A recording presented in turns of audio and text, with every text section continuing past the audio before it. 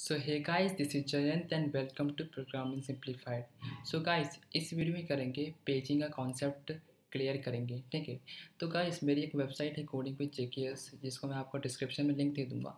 या इस वेबसाइट मैंने क्या किया है, एक छोटा सा लिंक और छोटा सा आर्टिकल लिखा है इसके ऊपर। ठीक है, पेजिंग के ऊपर। तो गाइस, आपको थोड़ा सा स्क्रॉल करना है नीचे। एंड गाइस, ये रहा मेरा पेजिंग इन एंड्रॉयड का छोटा सा आर्टिकल। ठीक है। तो गाइस, आपको क्या करना है, जस्ट यहाँ क्लिक करना है हेयर। ठीक है। एंड गाइस, ये मेरी खुल गई यहाँ पर। ठीक है। तो गाइस, समझते हैं बेसिकली पेजिंग होती क्या है बेसिकली यहाँ पर। ठीक है।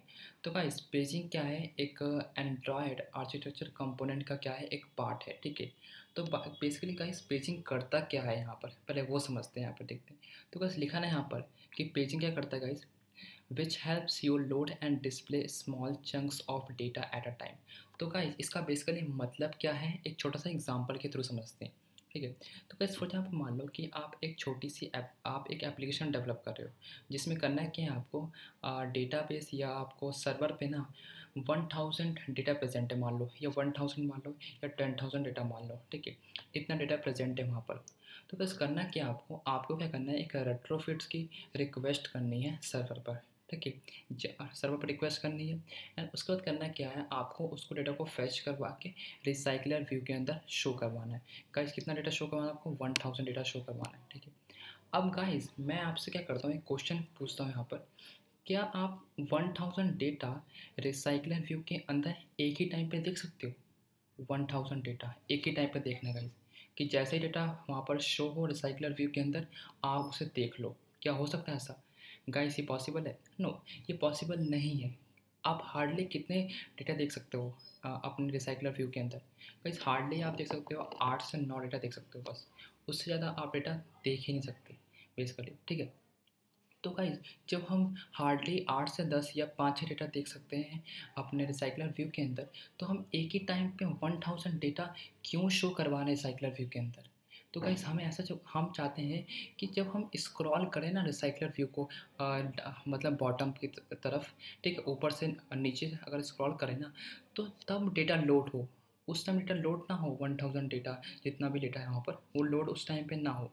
ठीक, ओके। तो गाइस, बोले मान लो कि आप 1000 डेटा रिसाइकलर व्यू पर शो करवाते हो।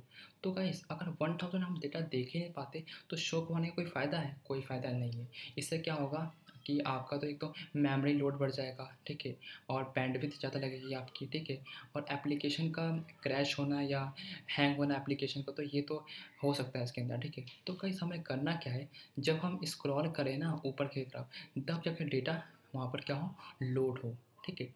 जब तब क्या होता है, पेजिंग का कॉन्सेप्ट यूज़ होता है। तब क्या करता है कि स्मॉल चंक्स ऑफ डेटा क्या करता है, अपने अंदर स्टोर करवाता है एट अ टाइम। ठीक है। कैसे वो स्मॉल चंक्स ऑफ डेटा जो है ना, वो क्या है, 8 टू जो 10 डेटा है ना, 8 से 10 मिनट डेटा का है कि आप एक टाइम पे देख सकते हो। तो बेसिकली उसका मतलब क्या है, स्मॉल चंक्स ऑफ डेटा वो है। ठीक है। और लिखा ना यहाँ पे, small chunks of data load करता है। लोड करता है गाइस यहाँ पर। और क्या करता है, डिस्प्ले करवाता है। कहाँ डिस्प्ले करवाता है? रिसाइकलर व्यू में जाके क्या करता है, डिस्प्ले करवाता है। तो गाइस, बस छोटा सा कॉन्सेप्ट ये था पेजिंग का। आई होप कि आपको क्लियर हो चुका होगा। ठीक है। तो गाइस, बेसिकली कहने का मतलब क्या है कि ना, जो पेजिंग है ना, एक पेज के कॉन्सेप्ट में काम करता है। लाइक क्या करना है कि जब मान लो कि ना, आप जब ने आपने क्या किया, आपने जब पेजिंग का कॉन्सेप्ट यूज़ किया अपने एप्लीकेशन के अंदर, तो जब आप एप्लीकेशन को रन करोगे ना, तो फर्स्ट टाइम क्या होगा, 10 डेटा, मतलब मान लो आपको जितना डेटा लोड करवाना है आपको रिसाइकल रिव्यू के अंदर फर्स्ट टाइम पे, तो आप उतना करवाना के लिए क्या करोगे कि मान लो कि आपने रन करवाया और पेज 1 में कितना जाएगा गाइस यहाँ पर, 10 डेटा। देन दोबारा जब आप स्क्रॉल करोगे ना बॉटम की तरफ, तो देन दोबारा क्या होगा, एक पेज 2 जनरेट होगा, जिसके अंदर क्या होगा, 10 डेटा और ऐड हो जाएगा। देन दोबारा आप वहाँ से स्क्रॉल करोगे ऊपर की तरफ, तो क्या होगा, एक 10 मूवीज़ का और डेटा, 10 डेटा और जाके क्या होगा, प्रेजेंट होगा वहाँ पर। ठीक है। तो गाइस, इस तरह क्या क्या करोगे, जब आप स्क्रॉल करते जाओगे ना ऊपर से नीचे की तरफ, ठीक है, तो क्या होगा कि डेटा क्या होगा, लोड होता जाएगा। इससे क्या होगा, आपकी बैंडविड्थ कम लगेगी और आपका एप्लीकेशन हैंग भी नहीं होगा। ठीक है। तो गाइस, ये बेसिकली कॉन्सेप्ट था पेजिंग का यहाँ पर। ठीक है। तो गाइस, सच कह रहा हूँ, पेजिंग इतना ईजी कॉन्सेप्ट है, ईजी भी है। और जब आप इसको समझ लोगे ना एक बार, तो आप हर टाइम ना पेजिंग का कॉन्सेप्ट यूज़ करोगे। इतना यूज़फुल और इतना इतना बेहतरीन कॉन्सेप्ट है, यूज़ कर रखा है यहाँ पर इन्होंने। ठीक है। तो गाइस, अब इतना आपको समझ आ चुका कि पेजिंग बेसिकली होता क्या है, ठीक है। तो गाइस अब नेक्स्ट टॉपिक पे पढ़ते हैं आगे, ठीक है। तो गाइस बेसिकली अब क्या करना है, पेजिंग का आप देखना कि पेजिंग हम किसके साथ यूज़ कर सकते हैं। तो गाइस हमारे पास ना बेसिकली 3 चीज़ें होती हैं जिसके साथ हम पेजिंग का यूज़ कर सकते हैं, ठीक है। तो गाइस पेजिंग का कहाँ से यूज़ कर सकते हैं, देखो पेजिंग का यूज़ कर सकते हैं हम सिर्फ रेट्रोफिट या बॉडी के साथ सिर्फ, ठीक है ना। रेट्रोफिट या बॉडी के साथ हम यूज़ कर सकते हैं, जिसको बोलते हैं हम नेटवर्क रिक्वेस्ट या नेटवर्क ऑनली, ठीक है। तो गाइस ये रहा यहाँ पर, तो गाइस ये रहा हमारे पास क्या, नेटवर्क ये रहा, जिसमें रेट्रोफिट और वॉली के साथ सिर्फ इसका यूज़ कर सकते हैं, ठीक है। एंड सेकंड थिंग क्या हो जाता है कि जिसका डेटाबेस के साथ ओनली, डेटाबेस का कुछ भी हो सकता है, like fire store, fire base and room database, SQL light database, ये हो सकते हैं डेटाबेस, ठीक है।